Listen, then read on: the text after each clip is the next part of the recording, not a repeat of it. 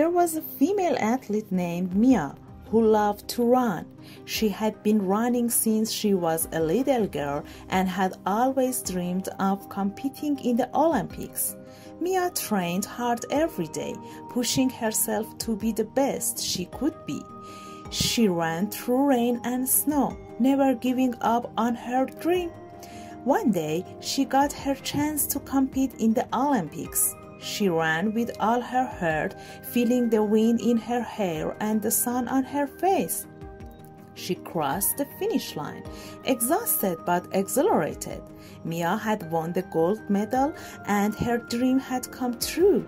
She always overjoyed and grateful for all the hard work and dedication that had brought her to this moment. Mia knew that she would continue to run and inspire others to follow their dreams just like she had.